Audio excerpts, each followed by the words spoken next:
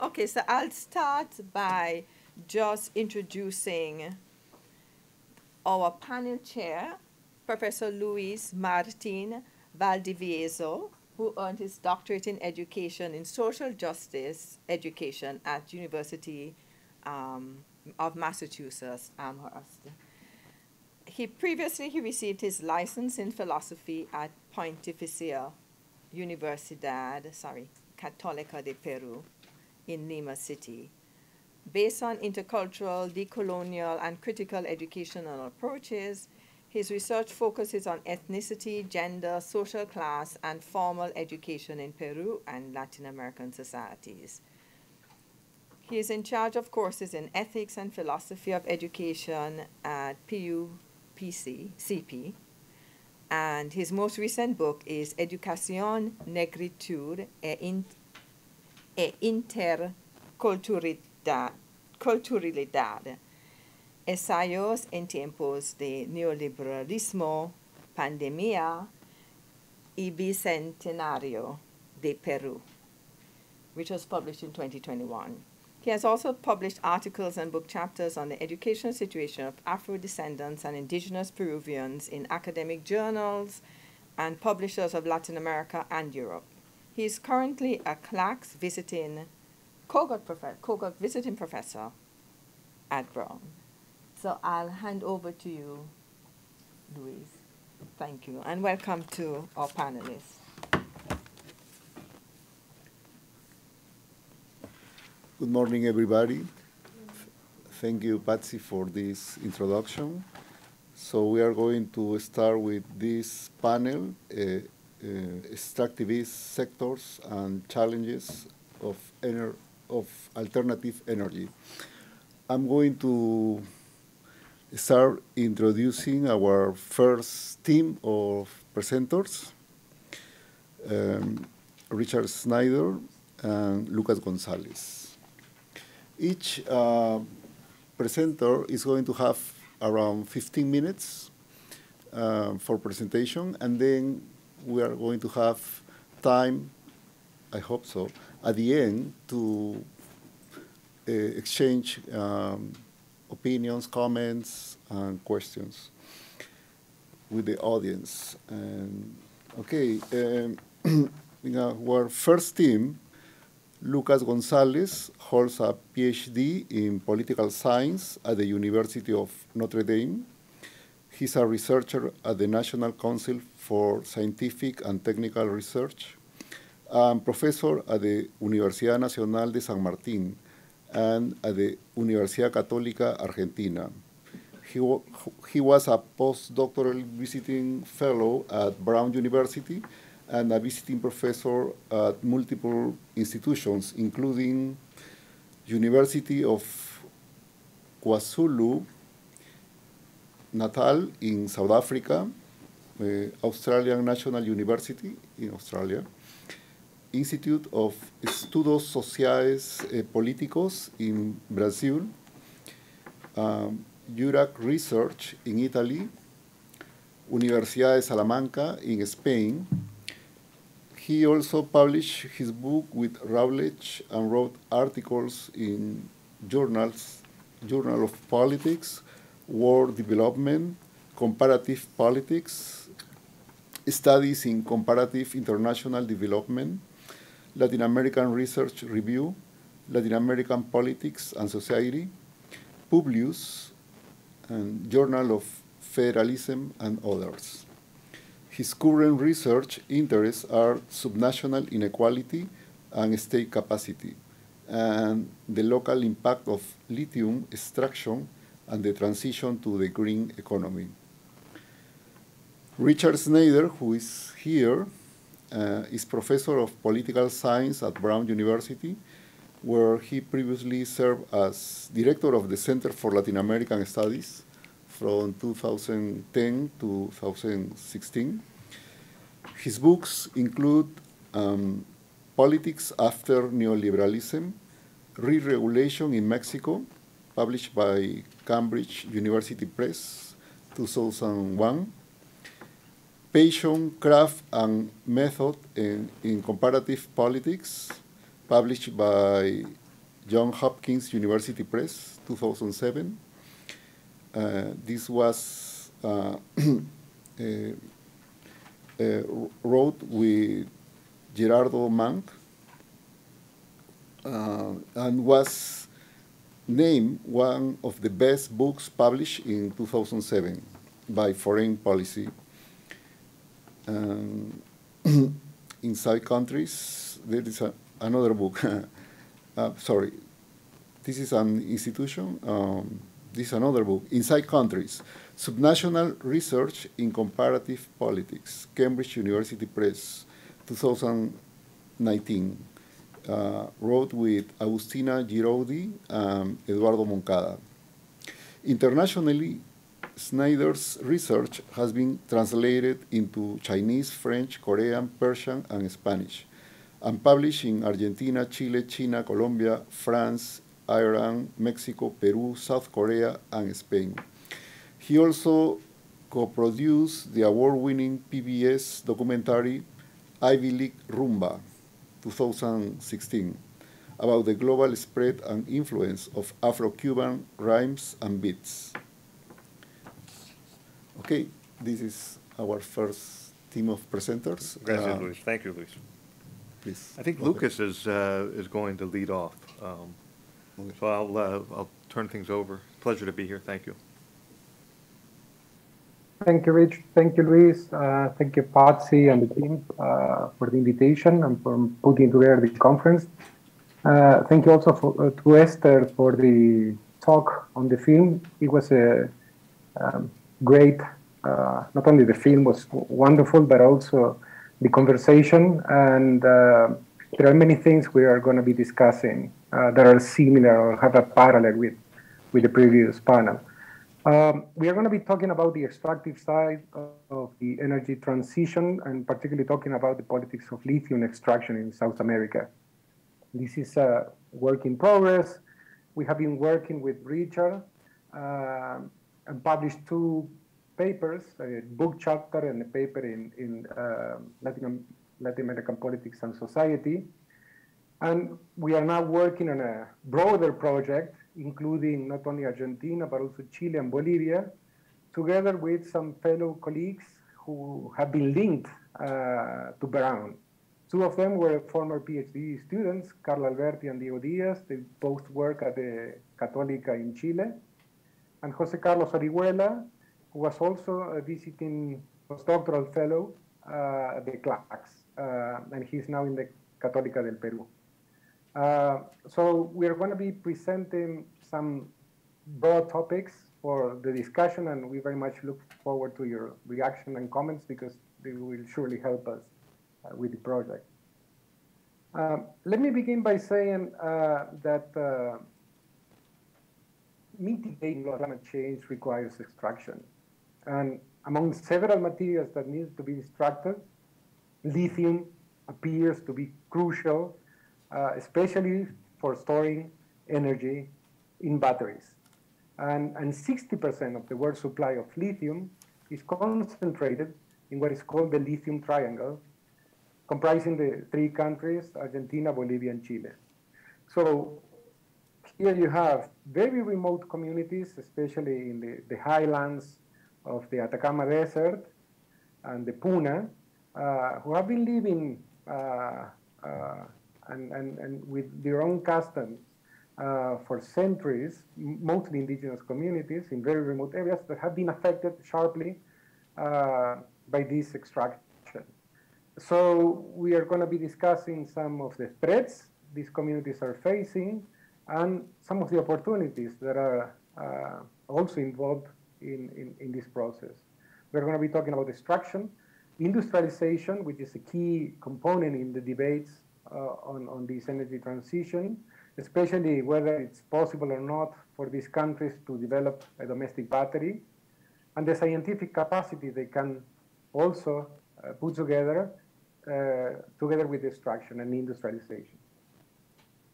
Regarding extraction, extraction of lithium is not as visible as open pit mining that are huge projects. it usually involves huge amounts of water, and water that is mostly located in these three countries in very arid areas, in one of the most arid areas of the world. And these localities, these places, these remote areas, are populated by communities who have been relying on cattle raising, artisanal salt production, and even tourism for generations. So, of course, these communities face important threats. Some of them are visible in terms of water. Some of the rivers, this is the Rio Trapiche near Antofagasta de la Sierra, have been depleted by the local companies extracting lithium. The company, Livent, a US-based company, is now building a pipeline to get water from another river, the Rio Los Patos. So this is one of the visible impacts in local communities. Another one is the impact to the animals living in the area when the pieces of lands are divided, animals are killed, and of course there are environmental disasters associated to the production, such as accidents. The last one involving a truck that transported acid to the plant. But on the other hand, of course, companies claim that they do all they do committed to sustainability. This is Livent, this is Orocobre, another big company, producing and claiming that they are complying with sustainable development goals, even protecting vicuñas, which are the main, one of the main representatives of the local fauna. I'll finish with this typology and then I'll hand it over to Rich. But what we first saw is a huge variation in the modes of extraction, how extraction is underway. In some cases, extraction is imposed with no prior consultation to local communities, no payouts from companies, no visible payouts, no visible impact in terms of economic or development, and no community empowerment. In some other cases, there is some negotiation with companies, in some cases with prior consultation and payouts, but no community empowerment. And of course, there is some participation in very specific cases in which community is empowered. And there are many other cases in which communities resisted and aborted extraction. Local communities reacted, in some cases violently, and companies had to leave the place. So in this typology, we try to present the variation in the outcomes and try to come up with some of the possible explanations for that. Rich, you can continue. Did you want to say some more about extraction, or that's it, Lucas? No, I'll hand it over to you. We can continue in Q&A if needed. Okay. Well, life is full of new experiences, and I have to say this is certainly one of them. The first time, I think, ever that I've been in the, I'll say it in Spanish, una minoridad presencial. So most of the present minority, in other words, most of the panel is not here, and including the PowerPoint and control of the PowerPoint has migrated to the global south, which is fine. So I'm dependent on Lucas to advance the slides. One other thing I wanted to say that unfortunately, well, I'm going to have to leave before the panel's over. I have class at 1. In fact, a couple of my students are here, so I'll have to leave about 15 minutes earlier. So apologies to everybody for that. Okay. So let's see. Lucas, do you want to just move forward? Okay. So just we might have shown you a map at the outset, so you know geographically the area of the world we're talking about. That's the lithium triangle up there. at the intersection of Bolivia, Chile, and Argentina's northwest. And we have this typology of modes of extraction, ranging from imposed, including aborted, and then negotiated. Within the category of negotiated, there is compensatory and then participatory. And we have a couple of papers trying to explain the variation across these mining projects. And what's interesting is you see a wide range of variation across projects within the same country, within the same province, so in the province of Jujuy, and even, across very small distances. So, Lucas, can you move it forward to the next slide, please? Next slide, thank you. So, these are two salares, or salt flats, in northwestern Argentina in the province of Jujuy. The one on the right is Salinas Grandes. The one on the left is Olaroz Cauchari. I was fortunate to just be up in that area in January, snooping around. And let's see some pictures. So these are about 40 miles away from each other. So this is on the right. This is Salinas Grande. That says, even if you don't read Spanish, you probably can figure that out. Lithium is not wanted, deadly, poisonous, and mega minería is just large-scale mining. This says no to large-scale mining. We take care of our natural resources. Okay, so this is communities in this area that are very opposed to lithium mining. And next, please. And as you can see, have mobilized against mining successfully. But then on the other salar, Olaroz, we have a very different situation in this small community near. So here's the one mine that's in operation for the last 7 or 8 years, and there's another one that's about to be in operation here. By the way, this highway runs to Chile. This is the border with Chile right here. The international highway, and these communities, if you can block this highway, which they can, you can stop trade between Chile and Argentina in that part of the country. And it's a massive, it's like a jugular vein. So it's a source of tactical power, you might say, for these communities. But over here in Olaroz Chico, this community, this says, welcome to Olaroz Chico, the host of the mining companies. And, I visited this community, and 400 people live there. Of those 400, and that's in total, 100 adults work for the mine.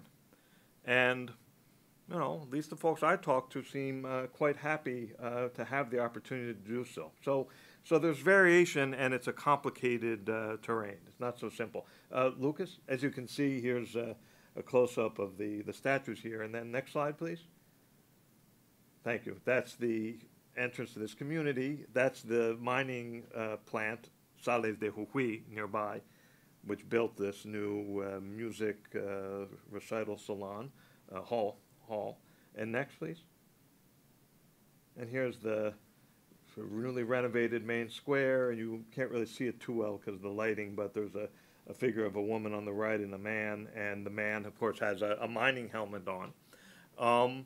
So anyway, so that's a big part of the project, trying to explain the micro-level variation in outcomes of mining projects, even at the level, and if you don't drill down or zoom down to the sub-national level, that is the level of salares, salt flats, in the same jurisdictions, you won't see this variation. Thank you. Next, please. And I don't know how much time we have left. Does anyone, Luis Martin? 2 minutes. 2 minutes? Okay, so I'll just quickly say, maybe let's go to the next one. Next slide. Yeah, here, one more. Thanks. So our project is not just about extraction. And since the conference is about extraction, we're not going to say very much about the other components of it. But struggles over equity, over how the massive profits that get made from extracting raw materials, how those profits are distributed. across global value chains. Those are not limited to localities. So at the national level, there's international inequality as well. Forget intranational, well, not forget, but as well as international inequality. And the countries, the three countries of the triangle, Bolivia, Chile, and Argentina, have all launched varying projects to climb up the global value chain. I don't know, do we have one more slide of the value chain? No, back please. No, back, yeah. So this, it turns out, as is typical with raw materials, extraction is not where most of the value lies in the value chain. It lies in creating electric vehicles, in battery cells, and end-use applications. So the three countries have launched different projects to try to move into the industrialization of lithium, not just the extraction of it. And what does industrialization mean? Basically making lithium batteries. The short story here is that all different kinds of efforts to do this at different scales. So in Argentina, you've had provinces in the federal system launching these projects of industrialization.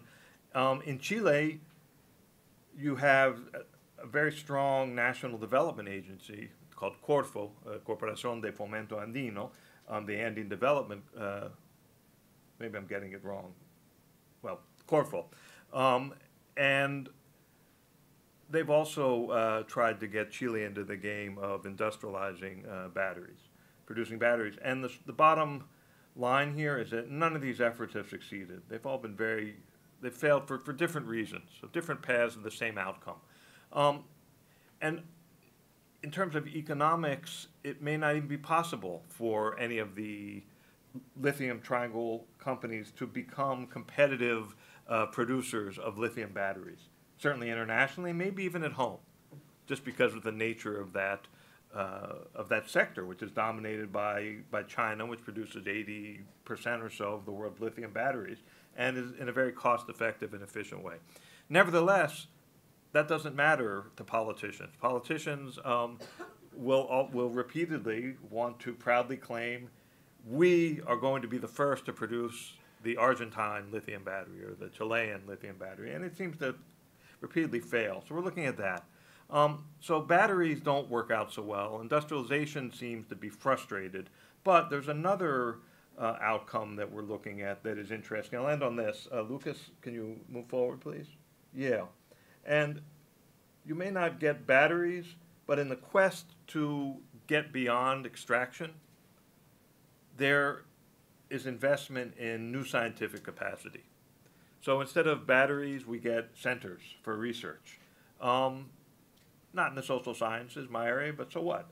In chemistry, in geology, and this is exciting. It's small scale. Politicians can't get so excited about it. It's not like we're producing the first Bolivian battery or the first Argentine battery, but they are training new generations of scientists, and I think that's interesting to pay attention to. So this is a center for chemistry and geology in Jujuy province, the same province where those two projects are located, that I was able to visit, and it's quite exciting. Lucas, next please. It's called CIDMEJU, and they're in the game of knowledge production and succeeding, producing publications, and also this is the director, Victoria Flexer, an Argentine chemist, and one more please. Papers and so forth, and innovations in, rather than, if we think of value chains, rather than downstream, trying to compete downstream or trying to generate what Albert Hirschman called forward linkages. So if you're producing lithium, you're mining lithium, try to get into producing batteries, maybe try to get into producing electric vehicles. That may be a very daunting and maybe impossible game for these countries. But upstream or backward linkages into inputs into extraction, like better methods for filtering out lithium from the salt brine that's pumped up from below. there may be opportunities there. And then last thing, and I'll stop here. And Chile is also trying to get into the game of scientific capacity building spurred by the extraction of lithium, the critical raw material, a critical raw material for the global energy transition. This is the Chilean Institute of Clean Technology, which is still sort of in development, but will exist soon, I have no doubt. And as I said, industrialization may be a complicated objective, and forward linkages and so forth may be difficult, but backward linkages, upstream dynamism, and scientific capacity building may be possible. Okay, so that's it. Thank you.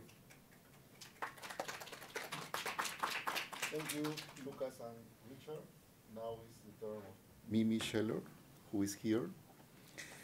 She's PhD and is the Dean of the Global School of Worcester Polytechnic Institute. Also is an internationally recognized scholar and higher education leader with 15 years of executive leadership across academic units, research centers, and professional organizations.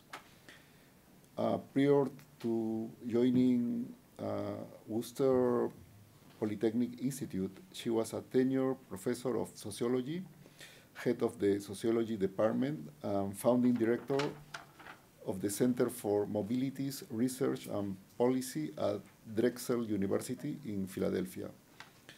Dr. Scheller was founding co-director of the journal Mobilities, founding co-director of the Center for Mobilities at Lancaster University, England, and past president of the International Association for the History of Transport, Traffic, and Mobility. She helped to establish the new mobilities paradigm and is considered a key theorist of the interdisciplinary field of mobilities research and Caribbean studies. Her work has received research funding from the National Oceanic and Atmospheric Administration, National Science Foundation, the British Academy, and the UK Arts and Humanities Research Council, the MacArthur Foundation, and Mobile Life Forum, and the Graham Foundation at Advanced Studies in Fine Arts. Dr. Scheller has published more than 150 articles and book chapters, and is the author or co-director of 15 books, including Advanced Introduction to Mobilities, and Island Futures, Caribbean Survival in the Anthropocene, published by Duke University Press in 2020. And she's co-producer of the documentary Fly Me to the Moon. Please. Thank you. PowerPoint up here.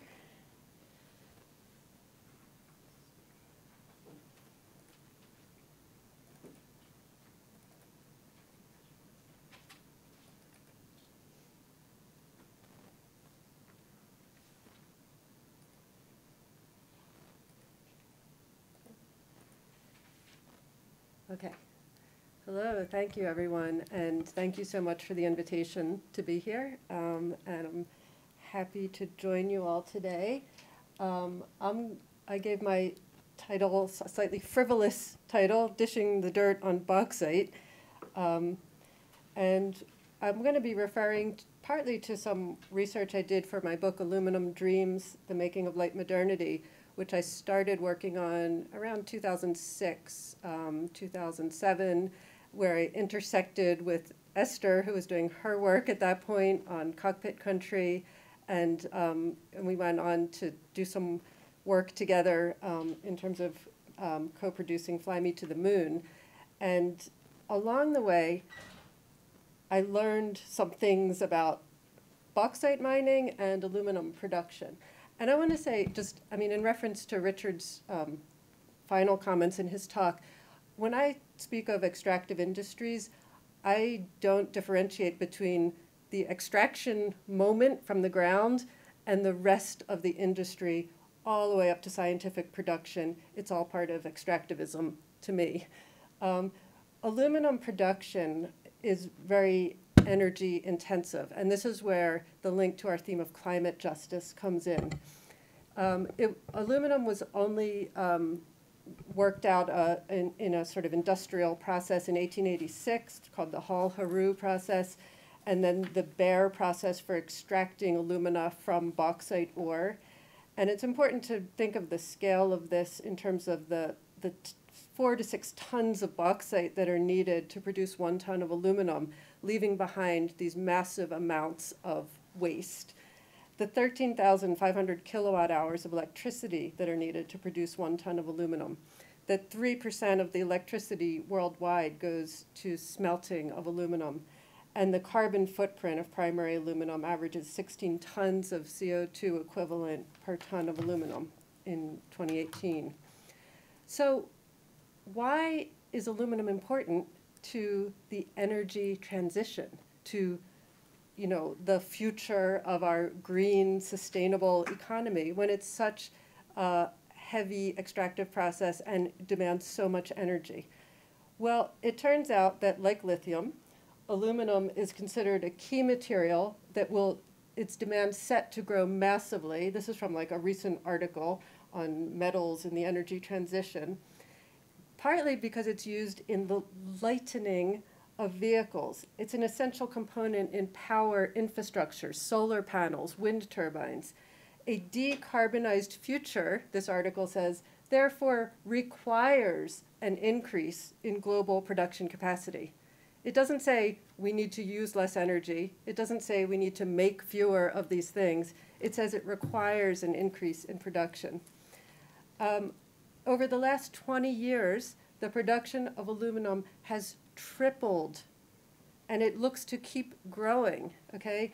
And the top producers include the Chinese groups named here, the US company Alcoa, the Anglo-Australian group Rio Tinto, Russia's UC Rusal, Norway's Norsk Hydro, and India's Hindalco. That is, it's concentrated in a few very powerful, huge multinational companies that operate all over the world, with China dominating the aluminum production itself. So part of this increase in production, this, if you haven't seen, this article just came out on the 5th of March in Bloomberg News. And it's on the ways in which electrical vehicle production is driving aluminum and bauxite demand.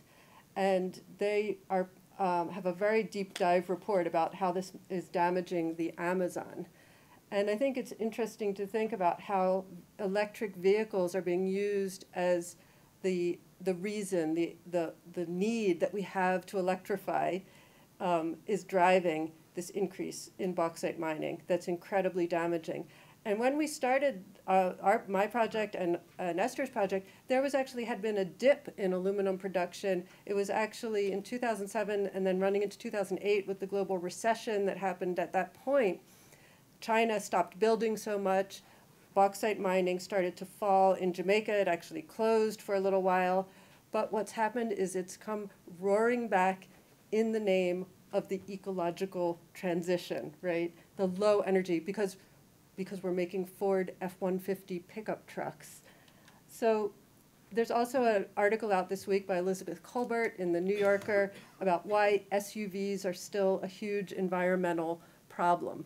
And what you see here, and this is from the Bloomberg story, is the sort of supply chain, from bauxite mining to alumina refining to smelting to auto parts, and the way in which that has picked up huge momentum in the last few years.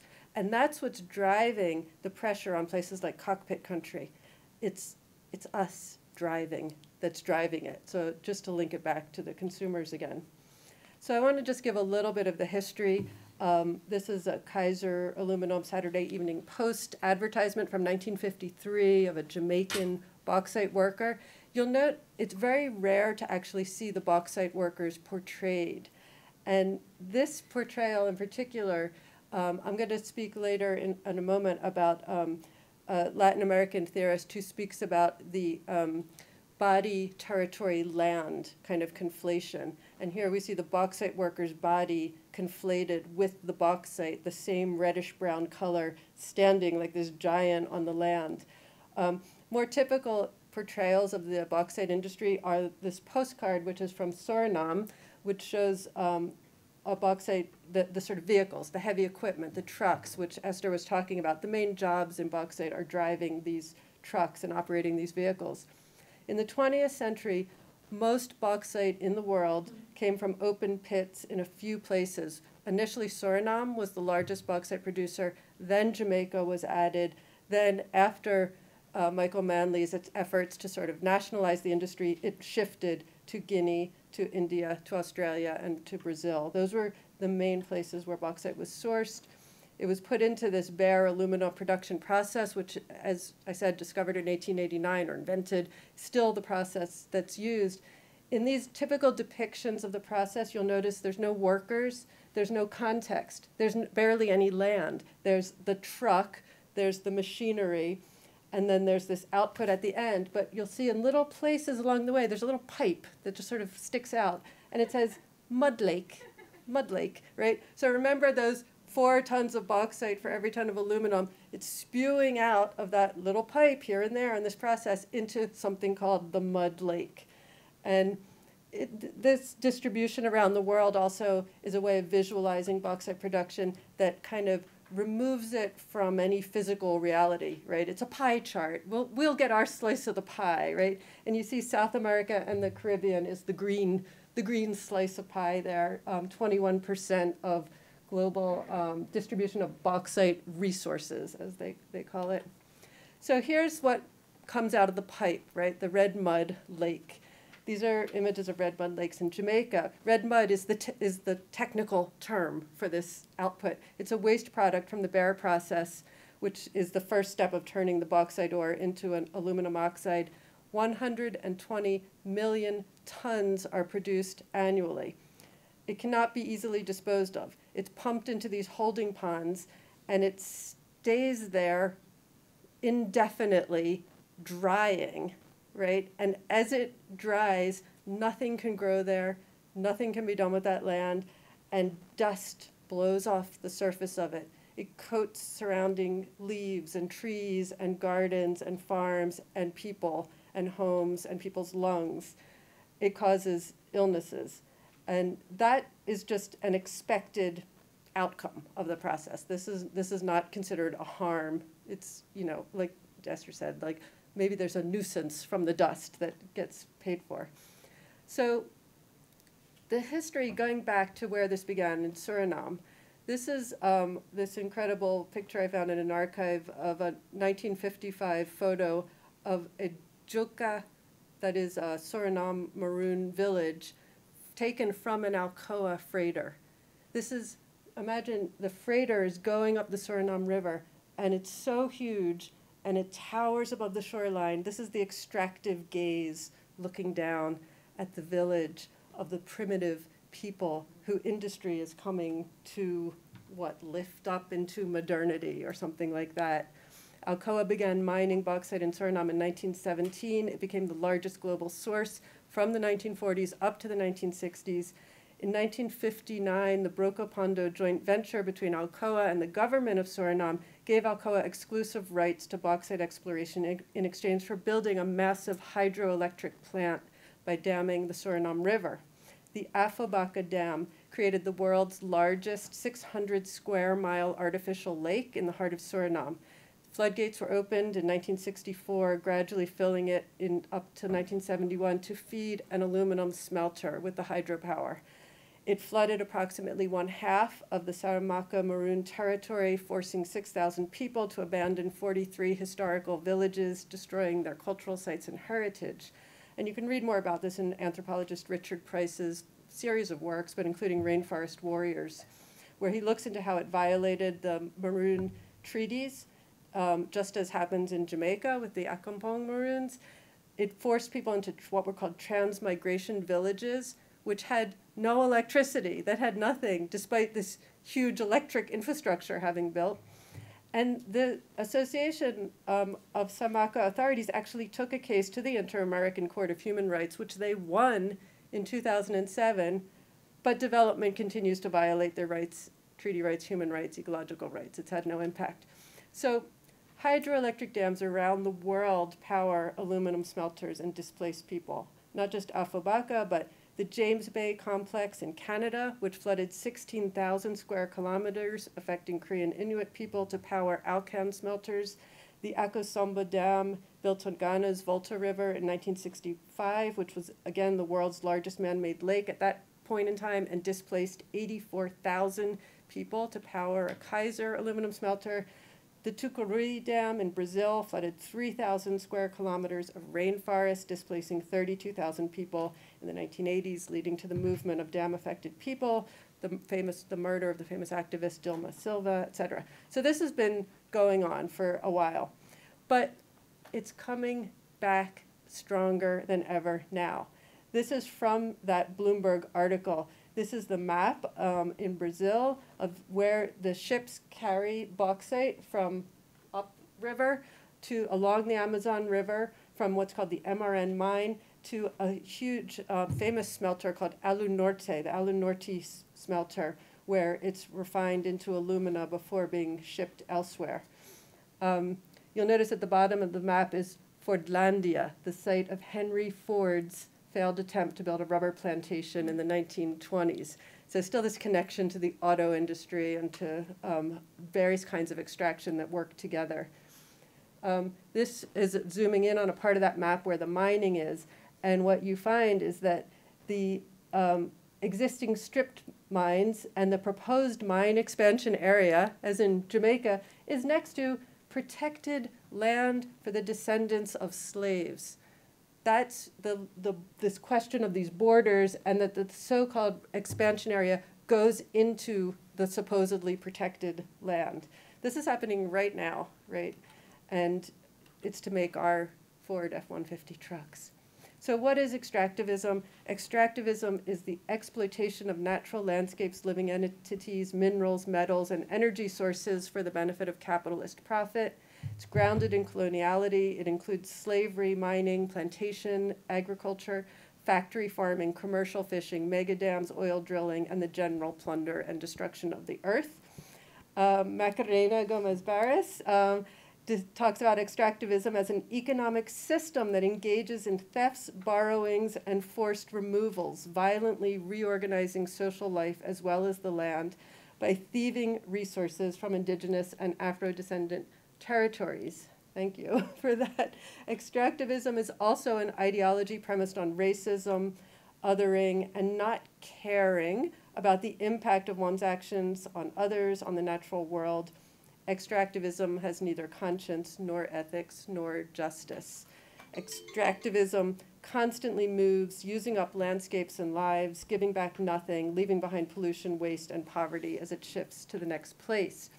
So mining right now, bauxite mining, is expanding not only in Jamaica, as we see in Esther's work, also in Haiti, of all places, yes. Haiti has been a site of bauxite mining in the past, gold mining, other kinds of mining, and companies are going back there right now, engaging in land grabbing, taking land from peasants, and going back to existing mines and trying to open new ones and trying to build infrastructure to help export out. Again, this other map shows this question about these boundaries of where is the cockpit country, the protected area, where are the mining leases, and you can see it all overlaps. Continuing pollution, this one, Deja Vu, as bauxite company pollutes an iconic Jamaican river yet again. That's from 2021, right? This is not past history, this is ongoing now. The major fire that happened at Jamalco's plant in Clarendon. So people are protesting against this. As Esther told us about, this is one of still from one of the protests of the No Mining in Cockpit Country group.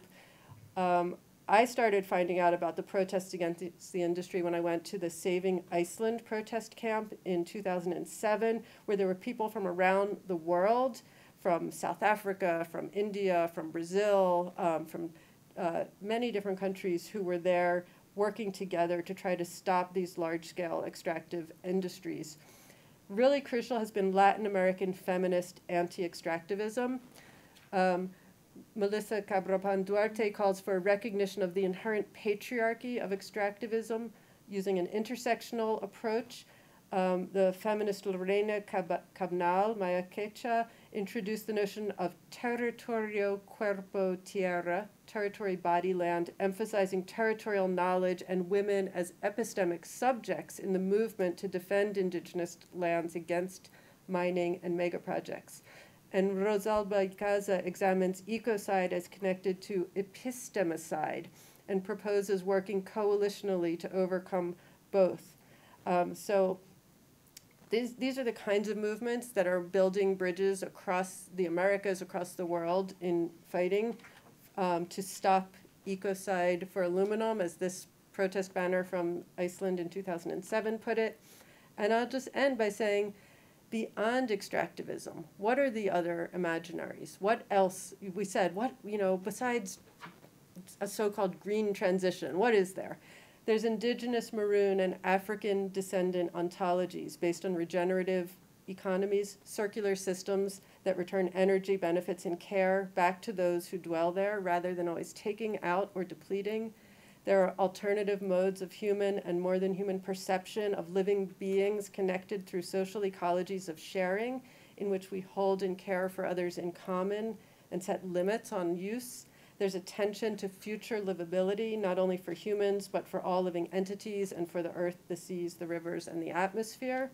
And there's recognition that we're all interconnected in a relational web of life, as Esther beautifully shows in her film. And I'll stop there, and there's some of the references that I mentioned. Thank you. Go ahead, you come up, I'll just take this down.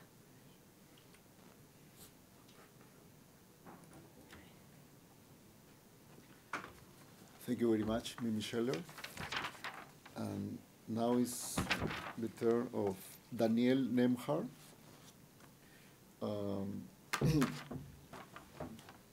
Who is an environmental consultant, marine scientist, and climate justice advocate who specializes in sustainable environmental management.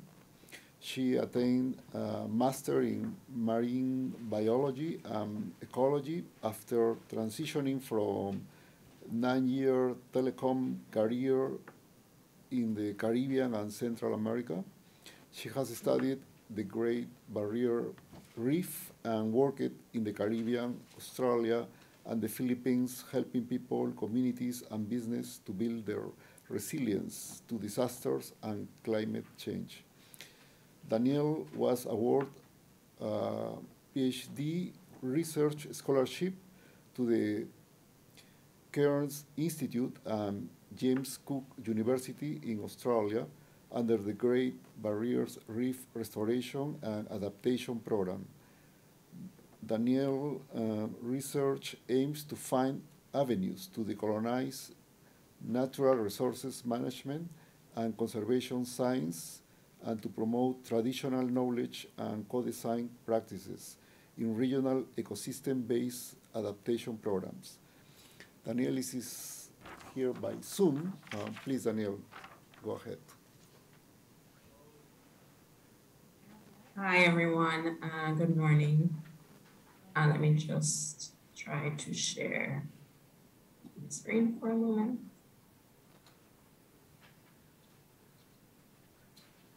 Okay, I'm hoping everyone can see my presentation. Thank you again for having me. Gracias por invitarme. I just feel it necessary to point out that I am bilingual. Please just give me a second because I'm not sure. Sorry, what's happening? Here, okay, here we go. Okay, right, so I hope to focus in a little bit on my PhD research that I'm doing. I'm really honored to be a part of this panel. I see that I am amongst my peers in terms of the sociologists and political scientists and anthropologists. So thank you again for having me. Before I begin, I just want to firstly acknowledge that the land where I live and work remains unceded, that is Australia. I acknowledge the Gimoy, Wallabarri, Denji, Irriganji, and Jabogai peoples as the traditional owners of the country where I am meeting you from today. I pay respects to their elders, past, present, and the emerging leaders of tomorrow. I extend this acknowledgement to all Aboriginal and Torres Strait Islanders as traditional owners of the lands, seas, and waters where I live and my research takes place. And I also would like to extend this acknowledgement to the First Nations peoples of the diverse lands where this conference is being held and transmitted. So thank you again. It's also 3:30 a.m. in the morning where I am, so please bear with me if I sound a little bit out of sorts. My research hopefully is going to focus on the process and activities of ecosystem or ecological restoration. At this point, I have not collected any data, so this is primarily a theoretical and conceptual journey that we're going to take together. So in the true spirit of academia, you would probably leave here with more questions and answers, which is hopefully not a terrible thing. I've also worked in environmental management and consulting and non-governmental organizations, so NGO. I understand the need for a lot of the academic work that we do to be real and applicable across these diverse stakeholder groups and situations. And so it's my aim that my research will take that direction. So I focus in on ecological restoration, which is the process of assisting the recovery of an ecosystem that has been degraded, damaged, or destroyed. It's applied to a wide range of activities that occur along a continuum from site remediation, which is something that you'll see in a lot of cases where you have pollution, toxic waste, mining activities, where you're trying to remediate the site to a state that it was in prior to being damaged or degraded. You have engineered landscapes that occur in, let's say, urban areas, such as a green space or a park. There are attempts to introduce single species or multi-species complex assemblages. So if you take the example of when they reintroduce wolves to Yellowstone, that's considered as a restoration activity. When they look to restore kelp on the coast of California so that their apex predators didn't decimate the ecosystem, that's seen as restoration. And there are also attempts to rewild particular landscapes. So the ultimate goal really is to move the ecosystem into a state where it can jumpstart its own recovery and then take over from there as natural processes. Many of us are familiar with nature-based solutions, ecosystem-based adaptation, natural resource management, and even conservation efforts all invoke ecological restoration as a mechanism. Projects occur across many scales. They can be local, place-based community activities to regional-wide interventions. They are singular, multi-year, volunteer, multi-institutional partnerships. Sometimes they involve passive and active interventions, biotic and abiotic. At the moment, ecological restoration is now deemed a global priority, and this is reflected in the United Nations Decade on Ecosystem Restoration being declared, which has an ambitious goal to restore over at least 350 million hectares of degraded terrestrial and aquatic ecosystems globally. In the face of the climate crisis that is set to outpace conventional restoration efforts, the science and practice of restoration are becoming more sophisticated. They're invoking more technology. They're trying to ramp up their efforts over time and over spatial dimensions. So we're looking at regional ecosystem restoration and adaptation. And this is introducing new levels of risk and uncertainty across the persons involved in these projects. One of the examples of scaling up that we're seeing is you have geoengineering, for example, that's considered a restoration technique, a hybrid restoration technique. You have the Great Barrier Reef Restoration and Adaptation Program, which is a program I'm associated with, where they're essentially looking at buying the reef time in its adaptation processes. by industrializing the restoration projects. So they're taking a very technical and commodified approach. There are patents involved for the different technologies that they're developing to deploy across the reef.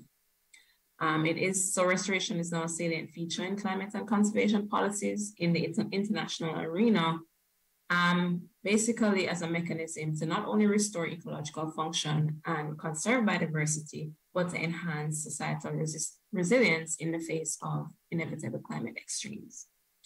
So my perspective, which is shared across many spaces, is that without addressing the root causes of ecological degradation, then ecological restoration is unlikely to achieve long-term sustainable outcomes for justice or broader systemic transformations.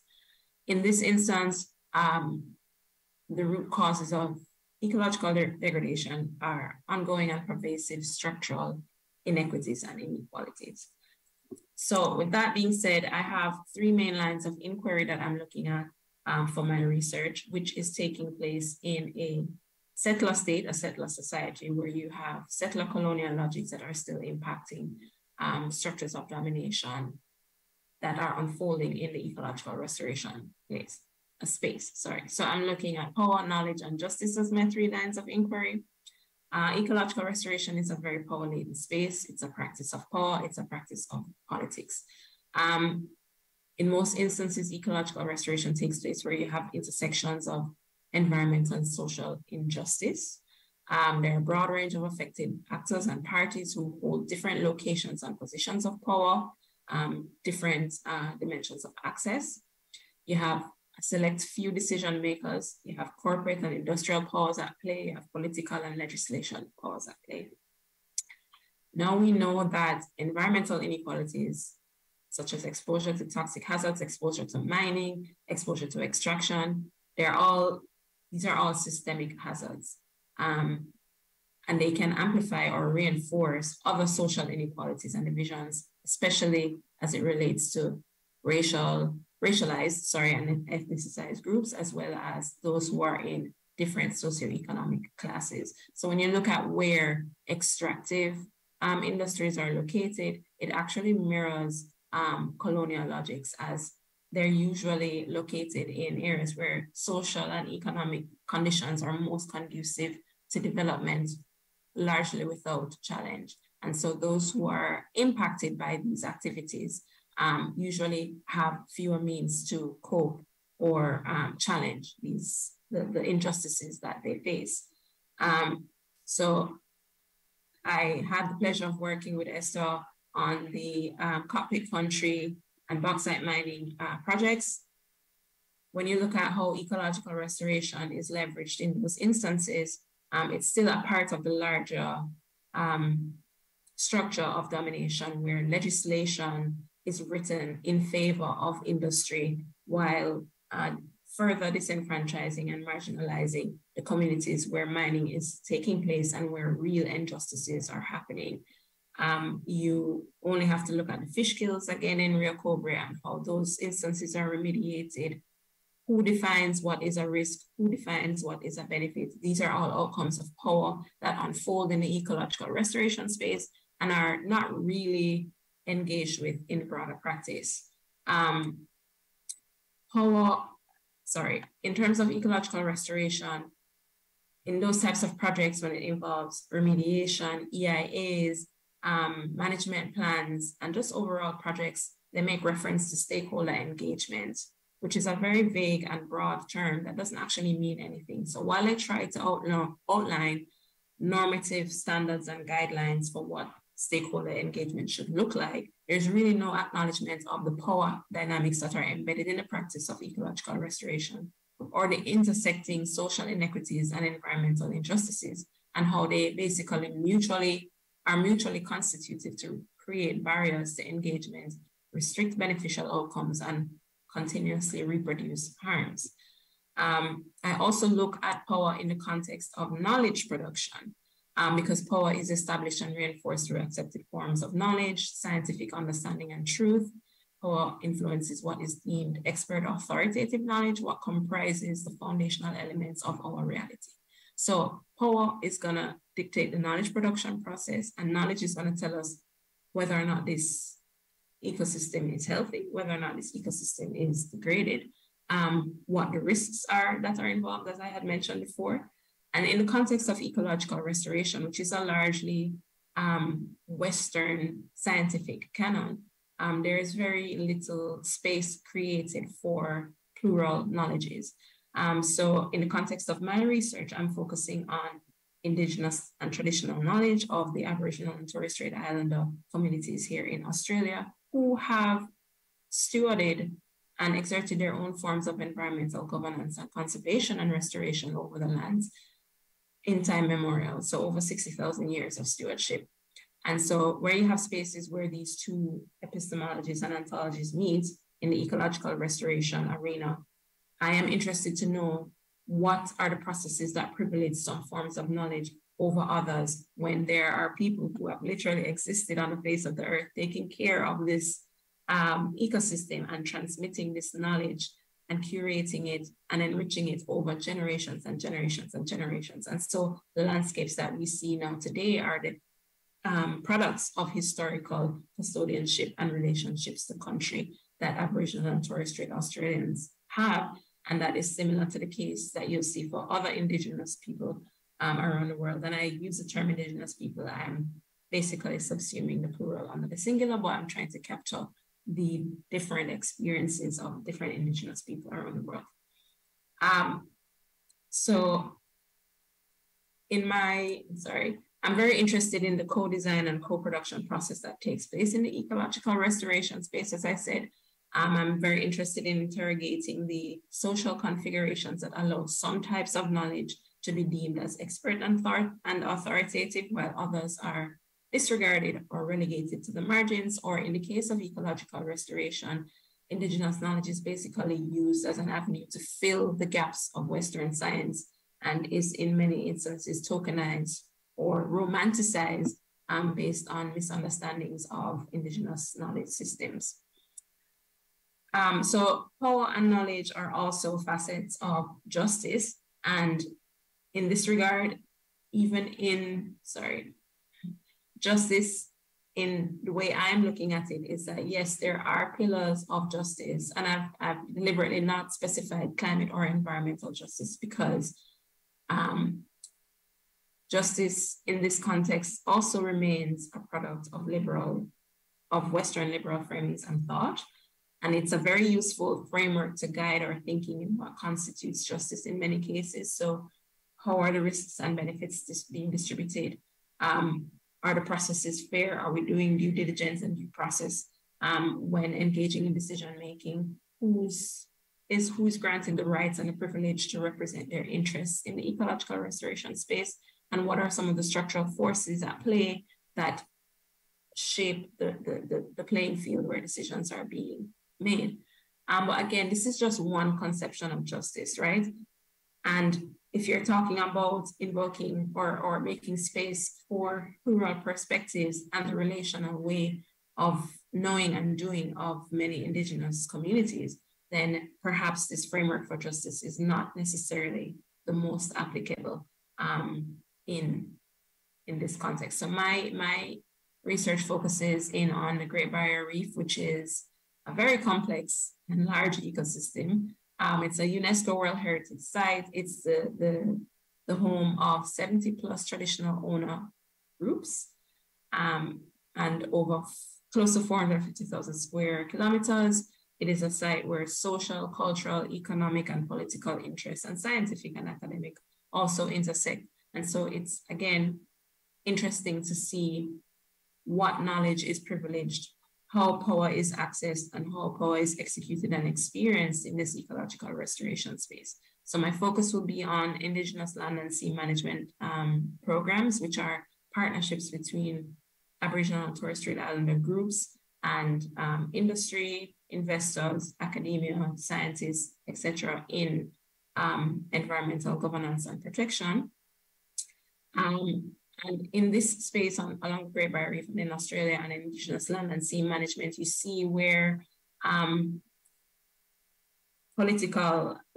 legislative processes can continue to inflict forms of harm and even violence on indigenous populations as processes to, for example, claim native title rights and become a traditional or be recognized in a settler state as a traditional owner of the reef can inflict harm because it relies on mechanisms that were derived in a settler or colonial structure of domination rather than in an indigenous knowledge system and community of reciprocity and relationships. And so you are forced to somehow prove your tenure and lineage and ties to your ancestral home by mechanisms that were derived by people who originally dispossessed and disavowed your existence, basically. So in a nutshell, I'm not sure how much time I've taken up. I highly doubt upon 15 minutes, but I will wrap it up. My objectives are to use intersectional feminism, decolonial scholarship, and indigenous justice frameworks to basically deepen our understanding of the webs of power that operate in locally situated ecological restoration and how these are socially differentiated. Evoke alternative conception of justice in the social, cultural, and ecological context of ecological restoration. Engage in critical and reflexive analysis of the spaces where relic colonial epistemologies and logics proliferate and connect with indigenous knowledge systems and how these interact in the space where ecological restoration is taking place, and hopefully contribute to the emerging decolonial and anti-colonial scholarship in ecological restoration and broader environmental sociology. Thank you so much for your time and for listening. Hope it wasn't too difficult. Thank you, Danielle Nembhard. Now is the turn of Manuela Pic, who also is in Zoom, actually in Ecuador. She is a senior lecturer in the Department of Political Science and Sexuality and Women's and Gender Studies at Amherst College, professor of International Relations at the Universidad San Francisco de Quito. She's the author of scholarly books and articles, including Vernacular Sovereignties, Indigenous Women Challenging World Politics, published by University of Arizona Press, 2018, and contributes to international media outlets. Her work in the intersections of scholarship, journalism, and activism led to her detention and expulsion from Ecuador in 2015. She was nominated as one of the new generation of public intellectuals, 2018, and featured in the Femen List 100 2021 of women working in law, policy, and peace building across the global South. She works for the legal defense of indigenous peoples, setting an international legal precedent with her partner, Jaco Pérez Guardamel, when the United Nations recognized indigenous rights to autonomous marriage in 2022. Please, Manuela, go ahead. Manaja, gracias. It's a pleasure to be here. There's a lot of people I haven't seen in a while in the audience. Miguel, saludos. I want to talk about the defense of the defenders. Last week, Eduardo Mengua, who was a co-found leader and a national representative of CONAIE, which is the National Confederation of Indigenous Peoples of Ecuador, was assassinated in his house by sicarios, very similarly to Berta Cáceres in 2016 in Honduras. And very similarly to her, Eduardo was resisting the re-entry of Petroecuador, the national oil company, on his territory. He was denouncing that the government was invading the territory, sending the police, that even the governor had come with the police to pressure the way of the oil company in. And he's a member of the Cofan nationality in the northern Amazon of Ecuador. It's the area where oil started in Ecuador. It's the most contaminated area of the Ecuadorian Amazon. There is an average of 1 oil leak per day in Ecuador. in oil production. And on the COFAN territories, which are relatively small and are the smallest indigenous nation or close to, there are 30 oil wells. Petroecuador entered, was expelled by the community, and is trying to re-enter now. Is dividing the community and now sending sicarios to assassinate the nature defending, resisting, and contesting oil extraction. I bring that because it's the latest assassination of a nature defender in Ecuador, but also because Ecuador is known internationally since 2008 for having integrated the rights of nature in its constitution. So supposedly Ecuador is the beautiful paradise for the rights of nature, right? And yet extractive industries have expanded very fast and throughout territories since the rights of nature were inscribed into law. Before the rights of nature were into law, there was no extraction in the Yasuni in the Amazon. There was no metal mining in the highlands, contaminating water springs. And now we have both of those. There is a report from the OAS from 2019, and that is before the pandemic. And we know that mining has expanded after the pandemic. But back then, illegal mining in Ecuador had increased 30% almost. And most of it was illegal mining. So most of it is going to China. Ecuador reported exporting $76 million in gold to China, but China registered entering $340 million of gold from Ecuador. So there's a discrepancy in numbers, and we start seeing the illegal market taking over the legal extraction as a strategy to prepare the terrain.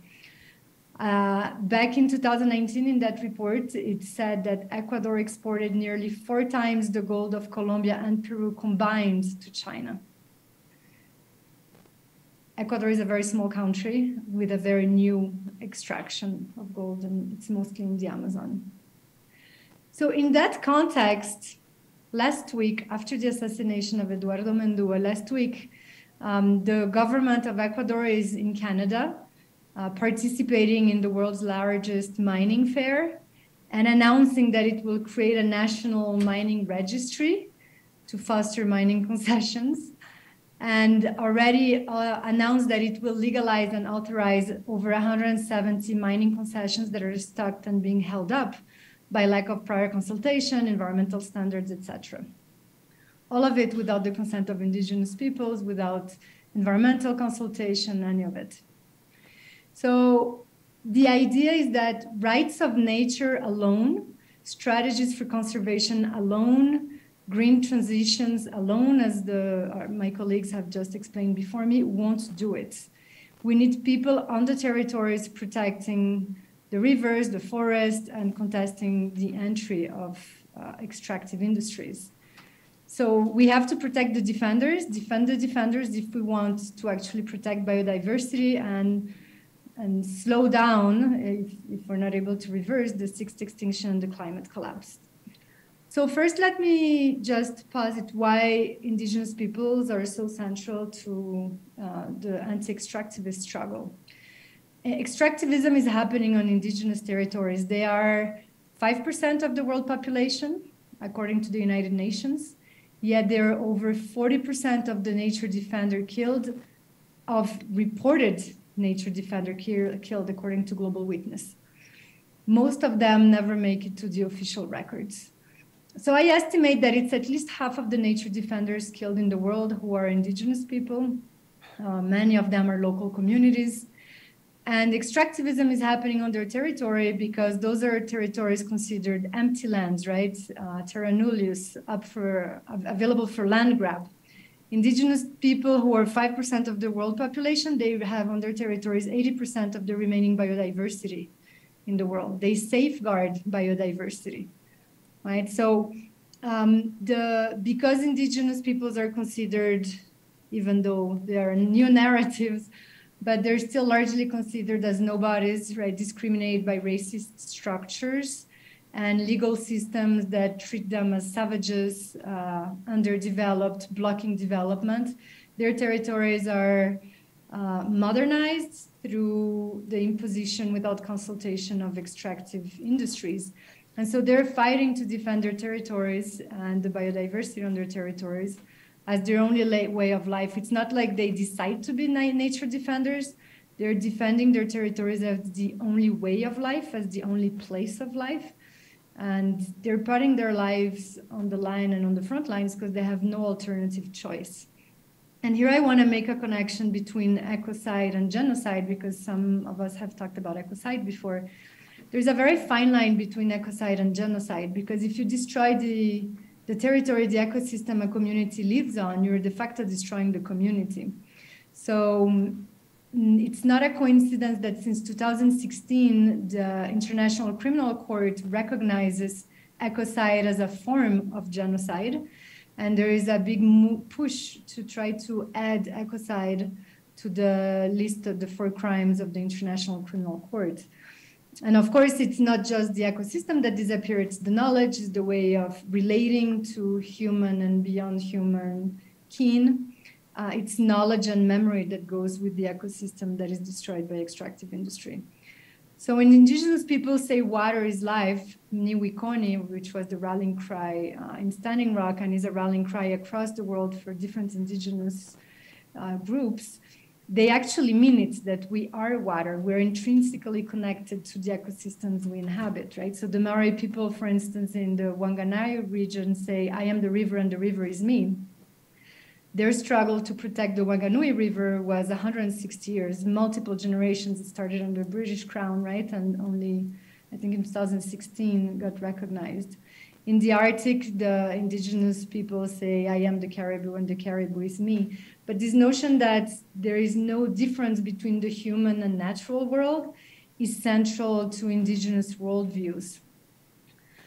And I wanted to insist on that because when indigenous people defend those worldviews, they are, that's really what makes them at risk, because they're not just contesting oil and big mining and all of those billions of dollars, that economy. They're also contesting the self-arrogated claim of sovereign states to decide what to do with territory, right? So the commodification of life, human life, natural life, and territory through the sovereign right to grant concessions to private corporation, right? So they're challenging global capital and the global system, Westphalian system of state sovereignty.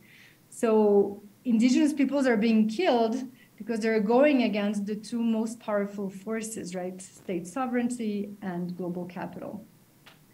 So maybe as a last point, what I wanna focus on is that it's not about conservation and it's not about the green transition, because it's about consent. It's about the consent of indigenous peoples, and it's about reconnecting, restoring our relations, as indigenous people say, right? But it's about not separating humans from nature. All these conservation efforts that are coming, it's extremely scary to see the 30-30 and 50-50 projects that are planning to make 30% of the world, to conserve 30% of the world by 2030 and 50% of the world by 2050, because we know very well which territories are going to be enclosed as fortress conservation. It's going to be the territories of local and indigenous communities.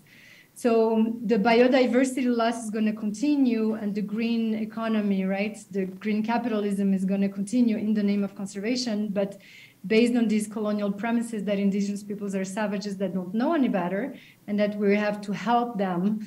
And that help, that modern help, comes in the form of dispossession and intervention. And here I want to insist that in Amazonia in particular, the biodiversity is not wilderness, right? It's now scholars have published abundantly about it, but it's created by humans. So it's a social biodiversity. It's the legacy of thousands of years of humans managing the forestry in those territories. So it's not about taking humans out of the forest, right? It's about what kind of humans are relating in which ways with the forest. So green economies will continue as I won't go into it because it's been extendedly discussed already, but we are gonna have lithium for electric cars, continuing the dispossession and the contamination. And most importantly, it will continue these life ways of commodification of lives, right? So we're not challenging the way cities are organized, the way social life is organized, and in particular, the way social life is racialized, right? So which territories and bodies are territories of sacrifice, spaces of sacrifice, and where can we make the green transition happen? So in that process, because it's about consent, in Ecuador, that's where I'm studying it more because I'm here and I'm working on various legal cases, but I think it's happening throughout Latin America. It's not really the rights of nature that are leading to the protection of territory. It's rights to prior consultation and consent. So every time judges actually suspend mining operation, whether it's oil or metal mining. The Rio Blanco case, I've published about it, right? It opened in 2018, and after 6 months, indigenous communities were able to suspend the metal mine, the concession, that already had $80 million invested in the operation because of lack of prior consultation. And there are cases after case of lack of prior consultation leading judges to suspend operations. It's small, it's still the exception, but it's starting to happen in Latin America, which is great news.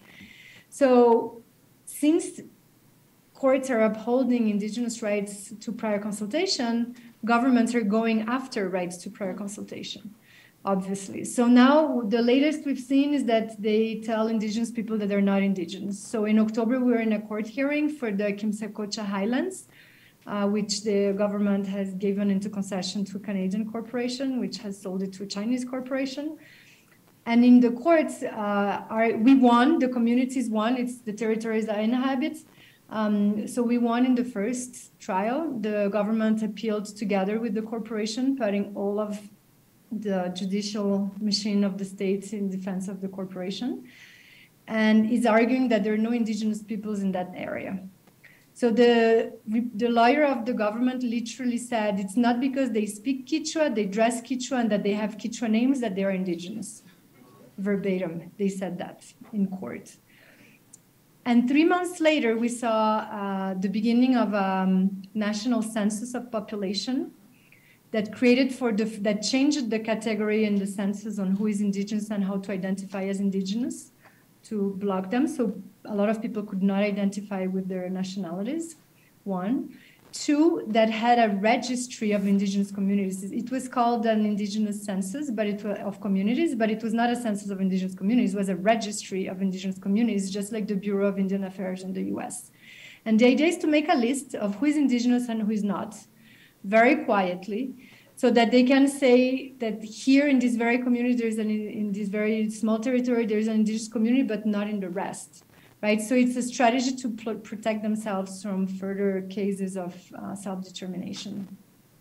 And that census is being realized with funds from the World Bank.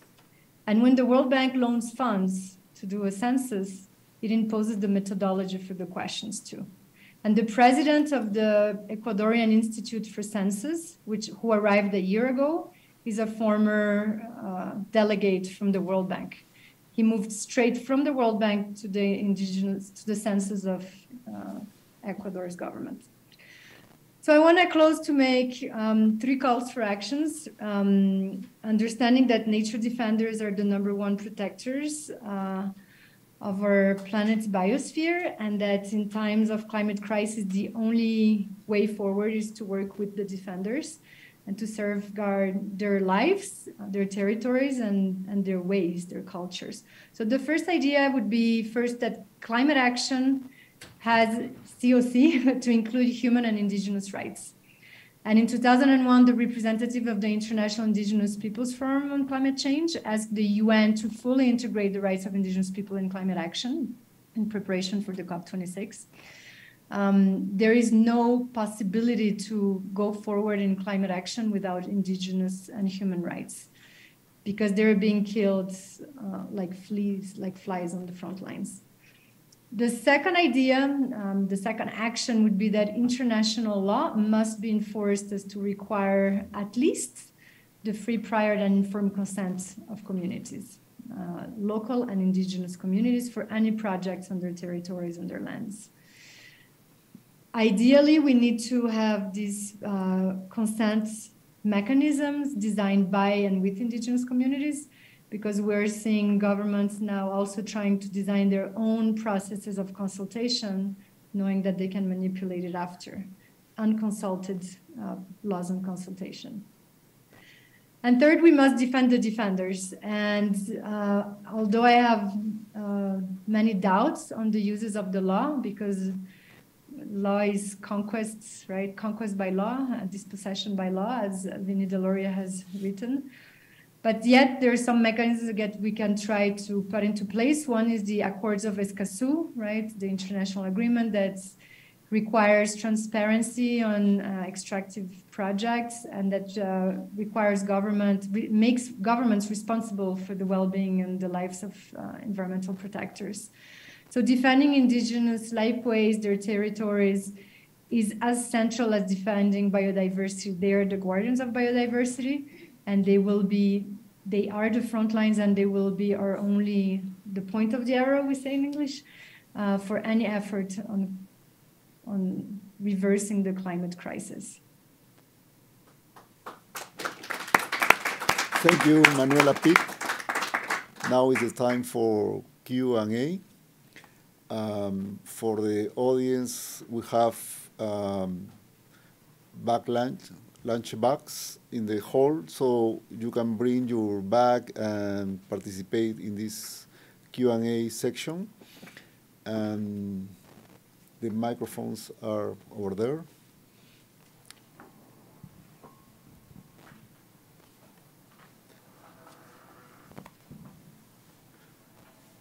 Questions?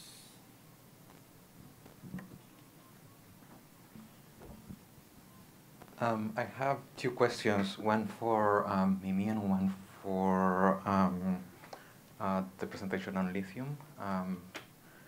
For Mimi, I'm very curious to learn more about how you see the representations of these technical systems, right? It seems that the way how these systems are portrayed and imagined or explained, right, make invisible many aspects of the process, right? And I think that's part of your argument when you say extractivism is not only what happens on the ground, literally on the ground, but also what happens along the supply chain, right? And I think when we think about extractivism, we tend to think about that practice of extracting something from the soil, from the ground, right? And in part might be a consequence of those technologies that produce imaginaries about how the system function, right? And I think there is an interesting question about how those socio-technical systems are imagined, represented visually, or explained in different kind of narratives or debates. And that's why I think it's very interesting how you're using also, let's say, an infographic form press today, right? Kind of showing in a visible way maybe a different part of that system. Those figures, those maps can also be considered those kind of socio-technical construct of or technologies that produces imaginaries about extractivism. And I'm just very curious about how those technologies make invisible, right, certain part of the processes and certain entities, environmental or human, right? And regarding lithium, I'm very curious to learn more about the place of this new kind of knowledge production regarding ways to maybe think about lithium extraction in a more environmental way, or knowledge production that is produced locally, right, relatively locally, and how that knowledge can play a role or not in kind of decision-making processes in policy at a local level, right? What we see often is that local knowledge have many barriers to be translated into decision-making processes, right?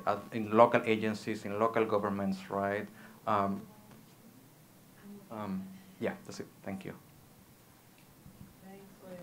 Great questions. And I mean, I think the whole question of the visual representation, the technical representation, is so important to that argument I was making that the production of scientific knowledge is also part of extractivism.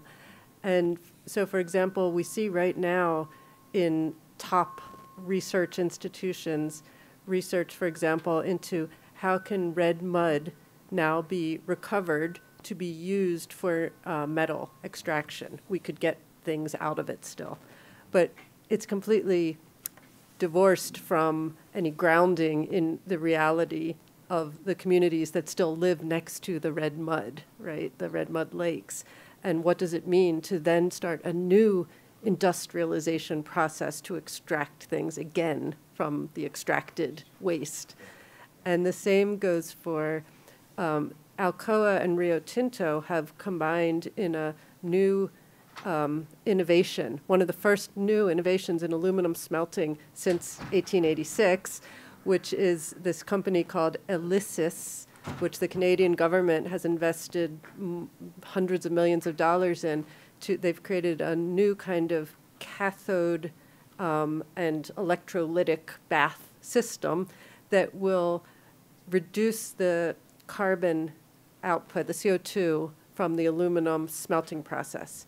And they now claim they've redone the cathodes and the electrolytic bath in a way that the only output will be oxygen.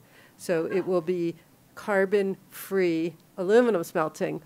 But, of course, it ignores the fact that you still need the whole extractive chain, the bauxite mining, everything to go into the smelters, and that they still need electricity. And that although hydropower is considered a green, carbon-free source of electricity, the biggest production of aluminum takes place in China, where they're actually coal-fired power plants. So all of this, the scientific representation of these processes, of the technical systems, abstract it from the lived reality. And that's, in a way, why something like Esther's film, I think, is so important, to actually speak to the people who are living this reality and find out what their experience is. And then as we see that constantly is getting denied or erased by the government. And in Manuela's talk also, this question of indigenous epistemes, knowledge, understanding of their lived experience, how can that be, it's our obligation should be to be able to recognize that knowledge, hear that knowledge, listen to it, right? Rather than to always revert to some abstracted technical scientific system. Any other question? Yes. There are two questions here. I think I can sorry. reply now if. Yeah, sorry, Lucas, I forgot your name and I couldn't see you on the screen. Thank you, Luis. Thank you for the question. One main point that I want to make is that these places of knowledge production, they already exist. And that is an externality that is positive already. Whether they have an impact or not in the local decision making, that's another story, I think. And I think the two cases, the one in Jujuy, which is at the provincial level, and the one in Chile, Corfo, can give us some different ideas. To begin with, Corfo and the institute they created, they are big entities, huge organizations, and they have leverage to negotiate with companies. Something that is very unlikely in the case of Jujuy because they're just a research institute. So being part of Corfo, which is a huge company, mixed company, where the public sector, the national government of Chile is involved, probably makes a difference for the Chilean case. Of course, they are more exposed to corruption. In Chile, corruption scandals involving former presidents were there, and they were not in the case of... This is a research institute in Jujuy, so I think there are pros and cons there too. And the other negative aspect of Corfo and the institute in the case of Chile, they are far away from the salt flats. Of course, companies are in the salt flats, but the institute is less connected than in the case of Jujuy, which is in the province nearby. So I think these are some of the positive aspects and negative aspects I can find very quickly. We can further discuss it if you want to. Thank you, Lucas. Thank you.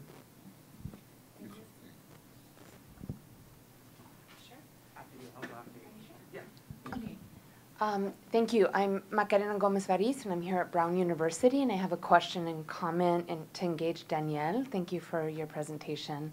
I was just going to talk to you and ask you about bioengineering in relationship to the oceans. We have an ongoing project that's really getting off the ground now with the climatologists and scientists here at Brown, and really having a kind of fuller conversation about the problematics and possibilities of top-down solutions in relationship to geoengineering, and especially in relationship to the oceanic. And I know that, you know, I'm really concerned in thinking with you about the problems of temporality, because on the one hand, the Fukapaca, the kind of indigenous approaches to country and to seascapes and to coral reefs is a beautiful one, and it's fragile and it requires time, and yet we have, I'll try to shorten this, yet we don't have a lot of time in relationship to some of these questions. So how do we think about time in relationship to some of the restoration, remediations, post-extractive models that we're thinking about? And how does your research methodology actually address temporality in relationship to, these issues of time and planning? Thank you. Thanks so much for that question. And it's a really good one and something that I'm also thinking about a lot. And I think the answer, again, lies in embracing alternative pluralisms and worldviews that are linked to indigenous knowledges and tenure. A lot of times when we think about indigeneity and vulnerability, we're not remembering that these are people who have lived on this planet for millennia. And so in terms of resilience and adaptability, it's not necessarily environmental change that undermines their vulnerability, but it's the social and political forces that do so. And so my approach is really to try as best as possible, to embrace those pluralistic ways of knowing that can account for some of that temporality and uncertainty that we are experiencing in terms of the Western scientific frameworks. My methodology is still in development. I am 9 months into this PhD, and so everything is unfolding pretty rapidly. But yeah, uncertainty and risk is really a big part of what I'm looking at. And again, how this risk is constructed and perceived and later addressed across these different social and political actors, and what consequences that has in turn for those who have alternative relationships to land and sea and water. So I don't really have an answer for your question. I just want you to know that I'm also thinking about those elements as well.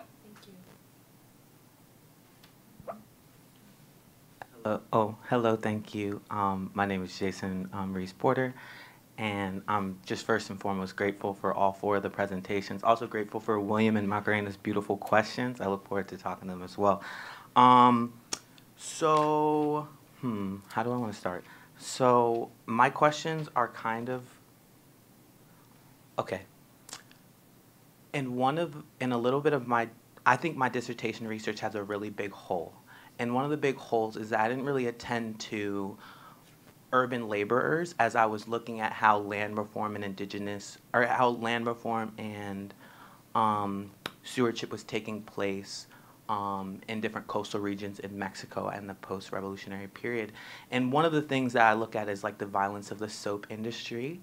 And it's one of the things that's really interesting is you have a lot of rural coconut growers who are protesting the importation of coconuts from other countries, particularly the Philippines, from the United States in the context of like imperial U.S.-Philippine relations.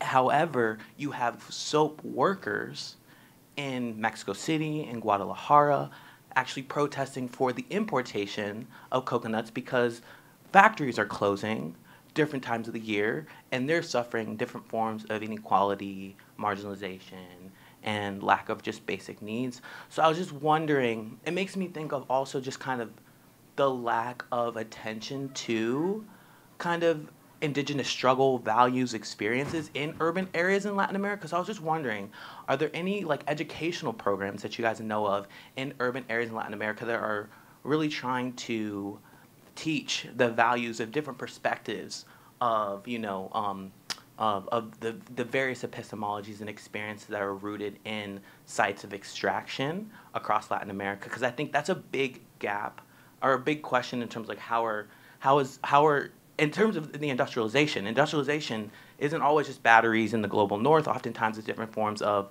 industrialization in urban areas as well. And I was just wondering if they're at odds. I have two more questions, but I'm only going to ask one. Maybe I'll have a follow-up later. I loved all of the attendance to better understanding our relationships with extraction through understanding different indigenous epistemologies and ways of relating to nature. And it makes me wonder, especially because in studying agrarian reform, you see all the intramural, intercommunity kind of issues that come up, colorism, patriarchy, who gets what land, this, that, and the third. Not to problematize the question, but I was just, I was wondering, what can we learn about how to relate to one another? How consumption? How can we learn about, from these communities as well, in addition to just how to relate to nature or how to relate to extraction? How can we learn how to relate to one another? Because one of the things I see most prevalent in looking closely at how claims for land are made and how they're then dealt with within a community is that that's not the end of the conversation, and I think that's one of the tough but beautiful things about struggle is that we might not see the end of capitalism and white supremacy and colonial present in our lifetime, but we can deal with those intramural issues that we face every day. Thank you so much again for your time and presentations.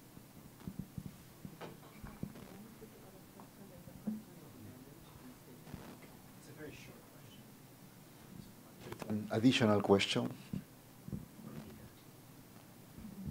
This is a question from Manuela. Thank you so much for that very informative presentation. I was really struck by that gold figures number that you gave, and I wondered about the exportation of gold, and I wondered how much of that is actually mixed gold from all of Amazonia being smelted and collected and then exported from Ecuador, and if there's any good data about that.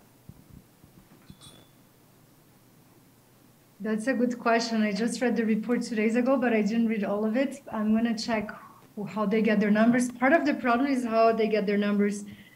There might be some of that happening. I just don't know why they would be exported to China through Ecuador.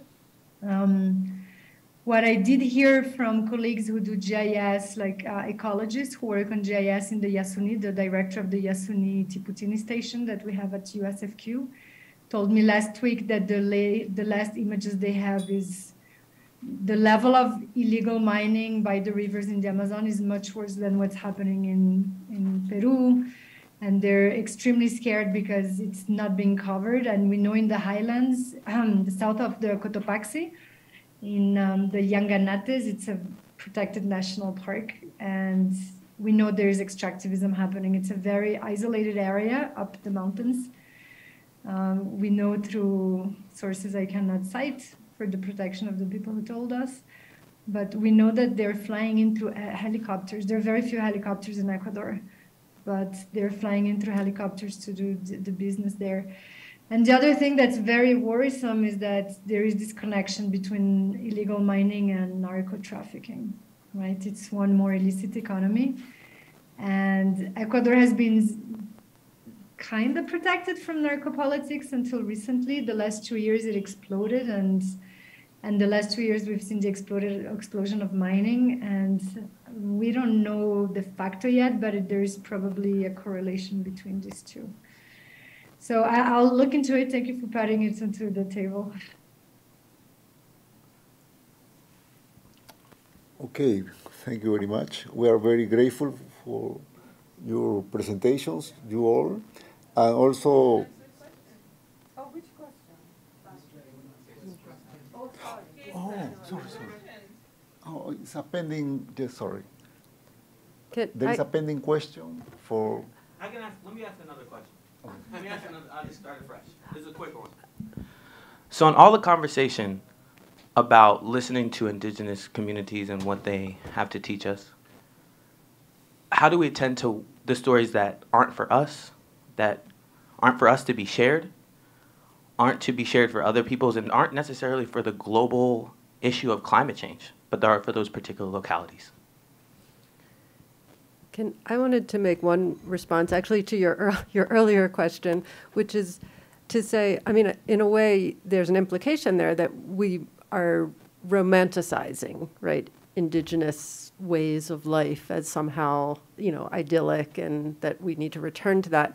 And one thing I just want to add to that is when we talk about indigeneity, it's also important in Latin America and the Caribbean, as we have done in these conversations, to talk about Maroon and Afro-descendant and emancipated populations, peoples, and that the many ways across the Americas, people in resistance have created cultures and ways of life that are not necessarily like deeply indigenous, but they're resistant to capitalism, and they're resistant to the commodification of humans, of people through enslavement, and to the commodification of land.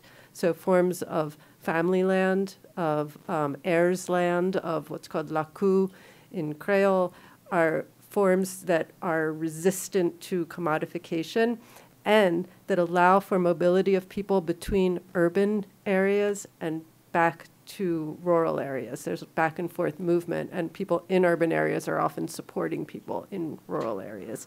Or rural people are the ones who are displaced to urban areas and reconstitute themselves through these modes. So that's just to say that it's not necessarily to romanticize some ancient way of life, but to say that there's always a reinvention and a kind of creolization happening of forms of resistance to capitalism that is both indigenous and African and Afro-Caribbean. So I want to say a point on that and building up on that argument, right? Because it's very important not to romanticize indigenous politics. They're full of corruption and violence too.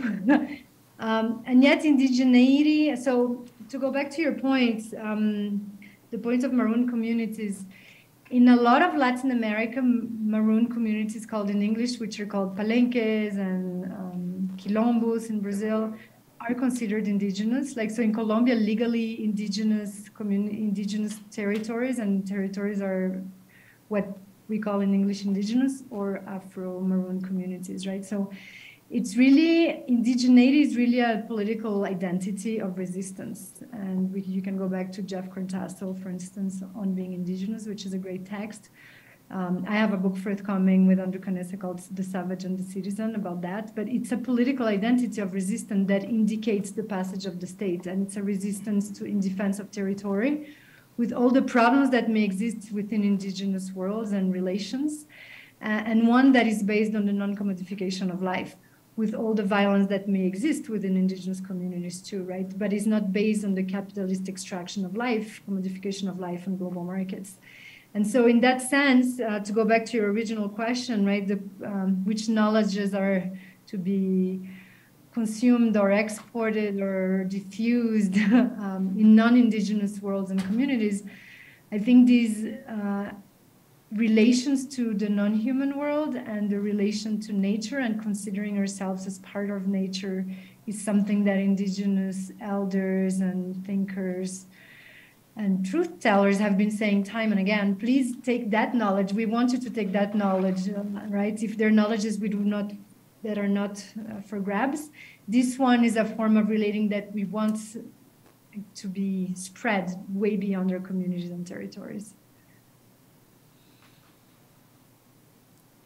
And just to add to what Manuela said, which was very thorough, simply recognizing and respecting epistemic authority and sovereignty and self-determination is also about data and data sharing. And so we have to inevitably and invariably listen with the eyes, the ears, the mind, all of it, to what's being said and not said in those instances, and just respect the epistemic authority of those who have decided to share or not share, and take it from there. Because as you said, not every story is for everyone to tell.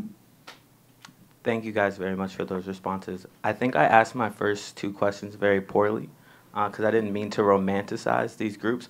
In fact, I was trying to ask, in addition to their conversations or relations with nature, how can we learn different, how we relate to one another? So what are the intercommunal? So I was saying the complete opposite of romanticization. I was saying, what can we learn from those struggles that we have in our communities now? And I also think my second question about, I appreciate the attendance to Afro-Indigeneity, and I'd also like to say Indigenous isn't something as Indigenous people live everywhere, in Africa and Southeast Asia. So I think connecting the indigeneity to this kind of this hemisphere, the Western hemisphere, is something that's particular to the United States or Latin America is very problematic. I think the UN's 5% people are indigenous. I thought very problematic because I feel like there are indigenous people around the world that might not attend or not be figured in that number. But I think my other question was about how is this reflected in large urban areas within Latin America, which I still, that educational program, which I guess that might have, I just think I asked my questions poorly, so my apologies. But thank you again for the responses. So you didn't ask poorly, I didn't answer your question. So I only have one example for you. Indigeneity is very urban across Latin America. So for instance, in Rio de Janeiro in Brazil, you have the Maracanã, indigenous communities defending territory there. In Ecuador, the only such effort that I know on what you're asking is a place called Omaere. I'll write it on the chat. I don't know if you can see the chat. It's in Puyo. Puyo is a small town, but it's a city in the Amazon of Ecuador. And it's Shuar women who have created kind of a huge garden. I think it's 3 hectares in the city to teach young generations of Shuar people who are young about the plants and the knowledge that comes with the plant and medicine, so that they migrate to cities, but they don't forget about those knowledges that come with their language. That's the only such effort I know in urban areas. Beyond that, it's only linguistic schools and institutes like the Quechua, Academia Quechua de Letras, Quechua Academy of Arts or Letters, it would be in Quito.